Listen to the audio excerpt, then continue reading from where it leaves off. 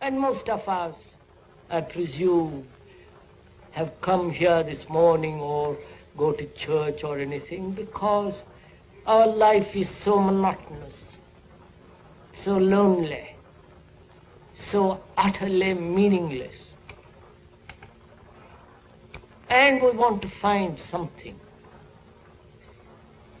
that will be deeply gratifying, that will bring about deep content. So, why are we discontented, and with what?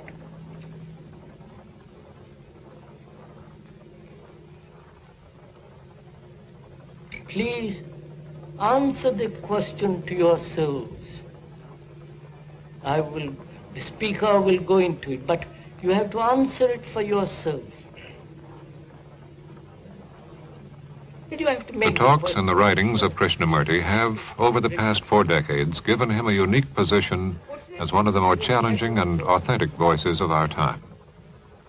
The series, of which this is the concluding program, represents the first time that Krishnamurti has allowed his talks to be filmed. Petra has a continuity, joy has not.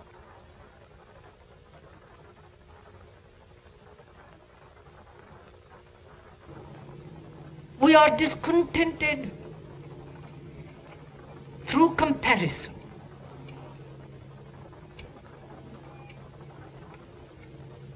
We are discontented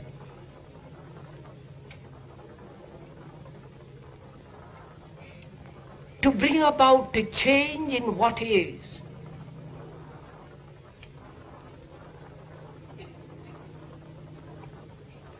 And we are discontented because we don't know what to do with what is.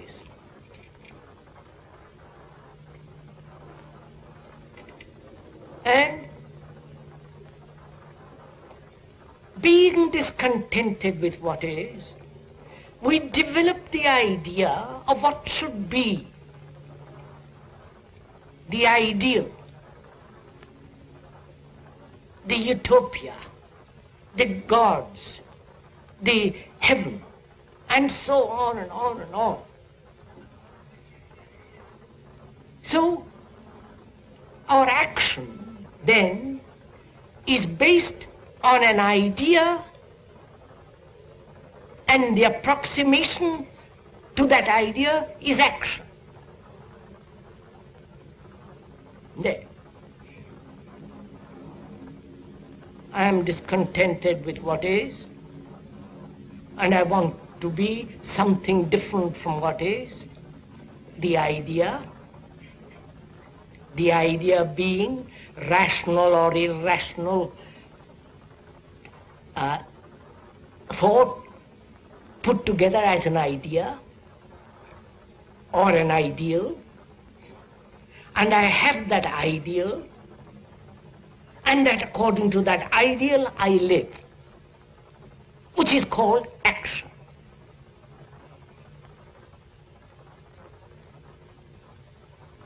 And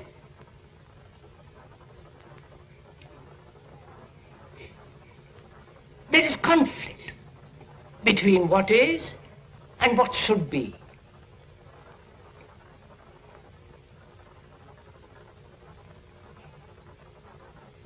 And in that conflict we are caught. And all our questions, demands, searching is that. Between what is and what should be. And the greater the tension between what is and what should be, the greater the neurosis. And also greater if one has the capacity to express that conflict verbally. In the theater, in music, in art, in so many ways, literature and so on.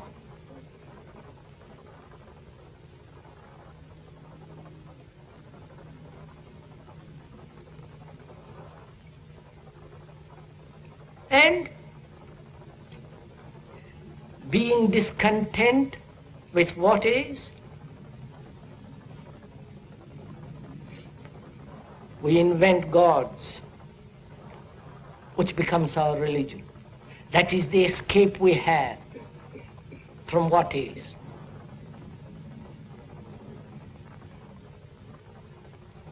And is it possible to radically change what is? That is the real search, not the other.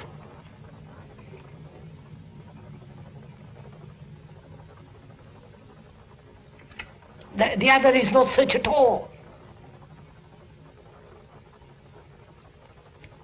Is it possible to totally bring about a mutation in what is?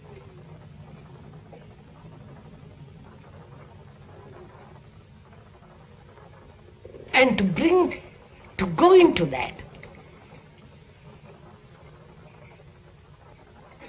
to go into this question of bringing about a total revolution in what is, one must have an extraordinary sense of awareness. You know, to be aware, what it means. To be aware of the trees, of the blue sky through the trees, of those hills beyond, of that noise of a motor, of the colors that are there in front. Just to be aware. And to be aware so choicelessly, you know very well that you can't change it. You can't change the mountains. You can't change the beauty of that sky. But when we are aware of what is, we want to transform it. We are endlessly active about it.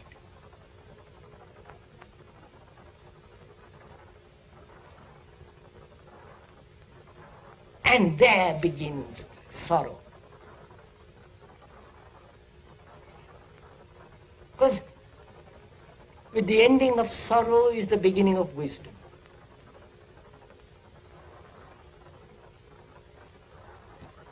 And the ending of sorrow is the understanding of what is. And the understanding of what is can only come when you observe, when you are aware, when the mind is incapable of wanting to change what is, which doesn't mean it is satisfied with what is.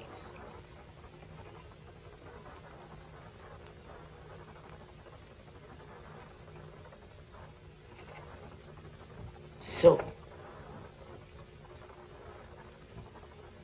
one has freed the mind, or the mind has freed itself from this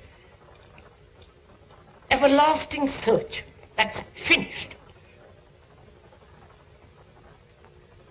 And that means a tremendous burden off one's shoulder.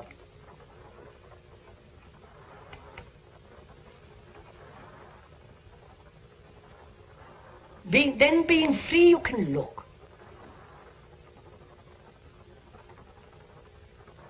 And to look, you need great energy.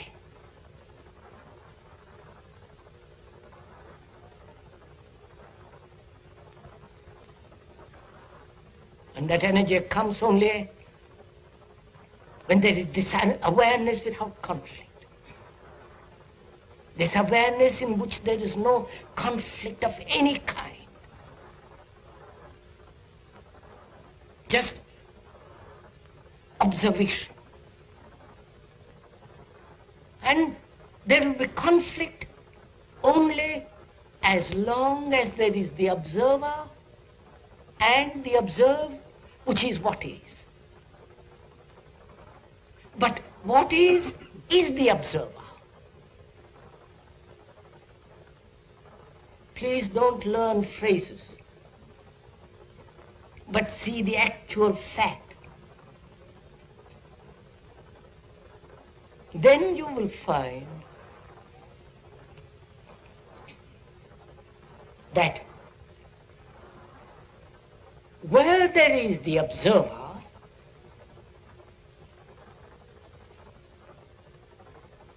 the center, the sensor, the experiencer, the entity that is always creating the division between the observed and the observer.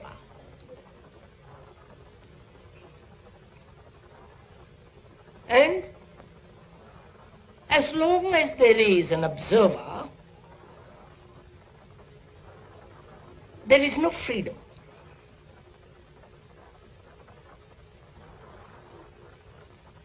You know, every object, like this microphone, creates a space round itself and is in space.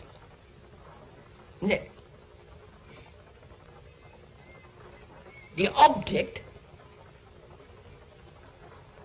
and not only outwardly, but an object inwardly, as the me, as the experiencer, as the I, as the thinker. That center creates a space in consciousness. This space in consciousness is always limited because there is always the center.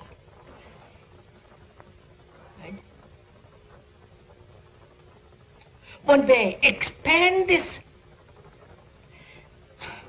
space from the center, and however much you may expand, it'll always have a border, a frontier. And therefore, that space is always psychologically limited. And therefore, there is no freedom in that space.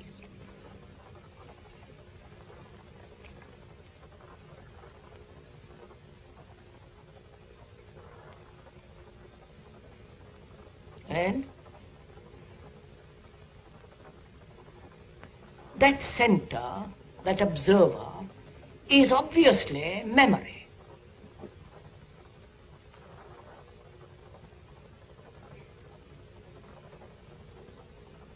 Memory of what has been, whether of yesterday or 1,000 years. That center is the tradition, is the conditioned state which has been put together by time, both chronologically and psychologically.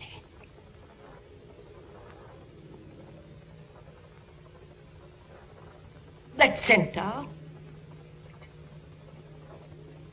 is the accumulation of knowledge, experience. It's always, that center is always the past.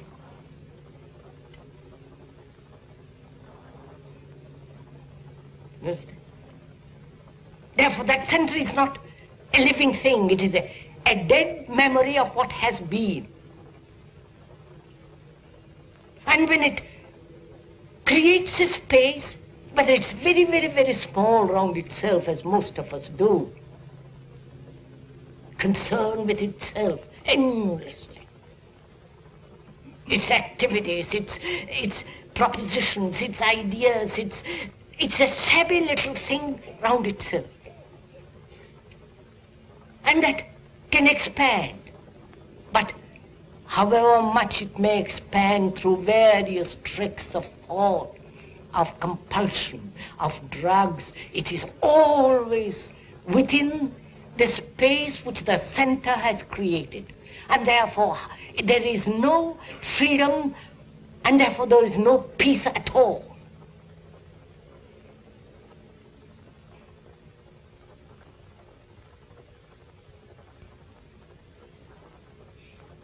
And when one observes that only when there is space, there is freedom. And that space cannot possibly exist psychologically as long as there is an observer.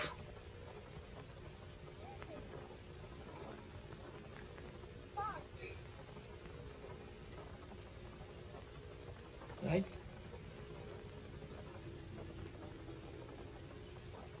And one must have space, as one must have beauty. Beauty which is not man-made.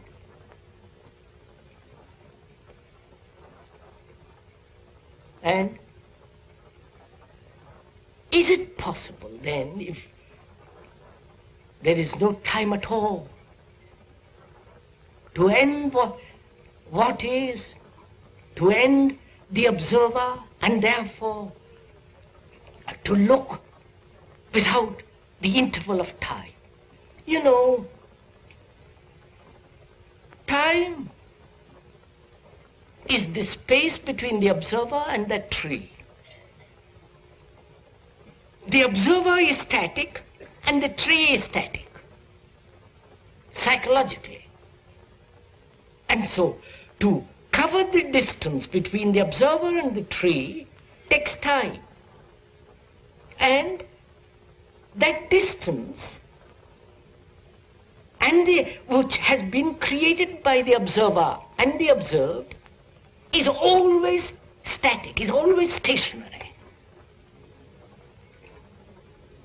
So when one thinks of using time or allowing time to bring about a change in the observer, you are only being caught in the static state.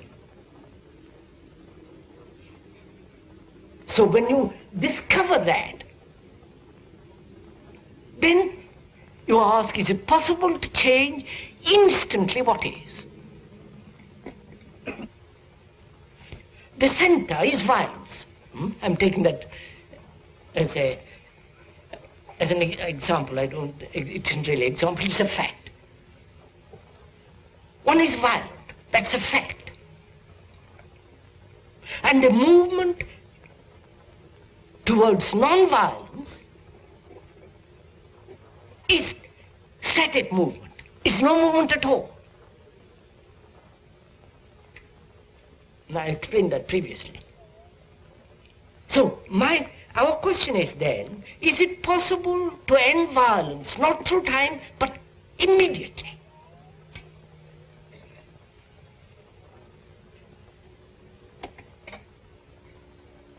Because if there is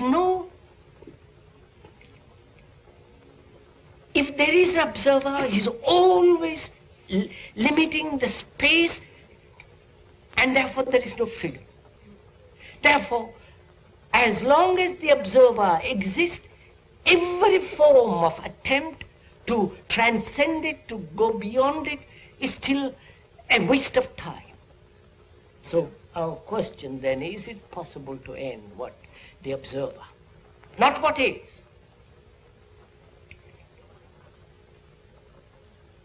When there is no observer, there is no what is. It is the observer that creates what is.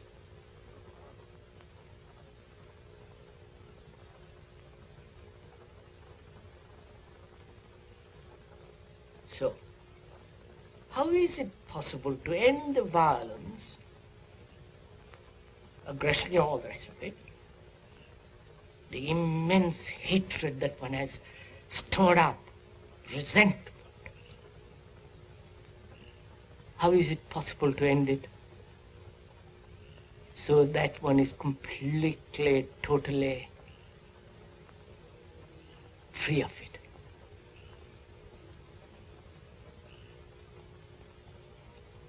Probably one has never asked this question. Either one has said it, one puts up with it, gets used to it, and carries on. But if one puts that question, either you put it casually, or you put it with intention to find out. Therefore you become very serious. And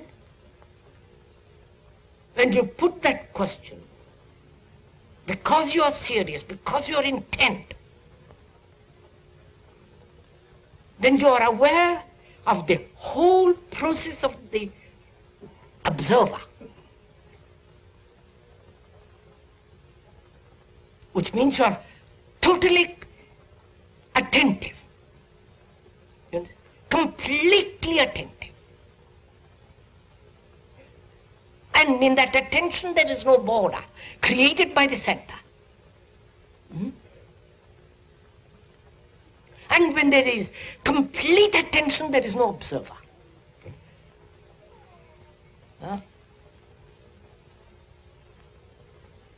Look, when you look at those mountains behind the speaker, they're blue, they're straight line, and the valley, and so on.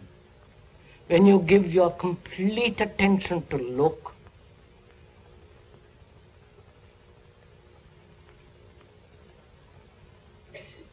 is there an observer?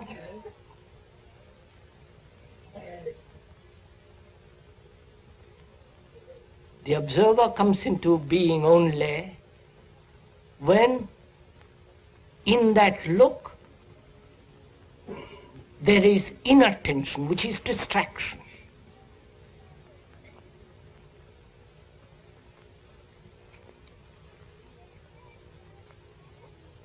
So, only total attention brings about the cessation of the observer. And when there is this ending of the observer, there is the ending of the thing which he has created as what is. Because, as we said, the observer is the observed. Right. Now, we have in this way eliminated all conflict of search. We have eliminated all conflict between what is and what should be. We have put away the observer, and therefore there is attention from it last a second. That's good enough. Don't be greedy to have more. In that greed to have more, you've already created the center. And then you're caught. In that attention, there is no seeking at all. And therefore there is no effort. So the mind becomes extraordinarily alert, active, silent. Then only can the mind be in a state of no experience.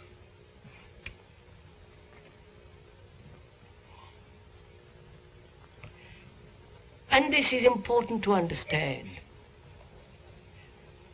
We all depend on experience.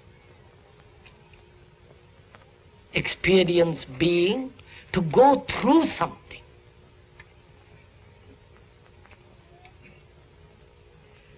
We all depend on experience to keep us awake, a challenge, a question,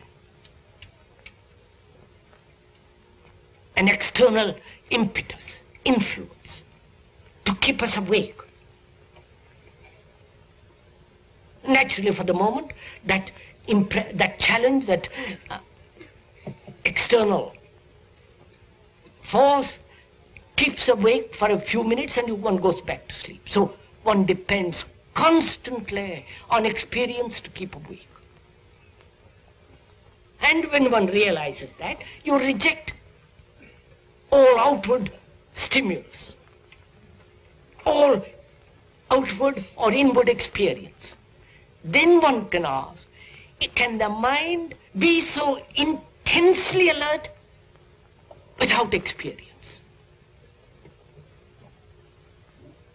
And if it is made alert through experience, it is not alert. Obviously. and experience makes me love, then it's not love. Behind it there is a motive.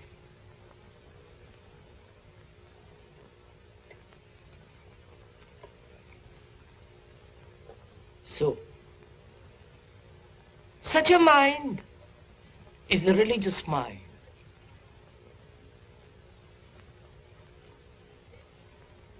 No longer seeking, no longer demanding experiences, is not caught in visions.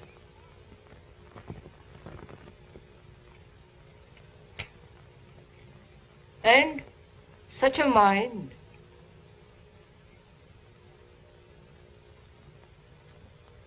has an activity totally different, at a different dimension, which thought can never possibly reach.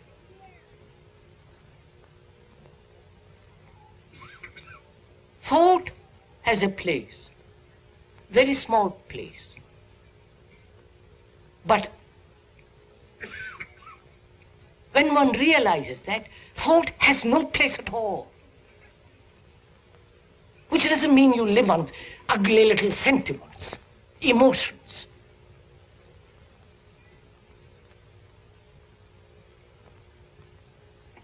So one can function normally, healthily, sanely in this world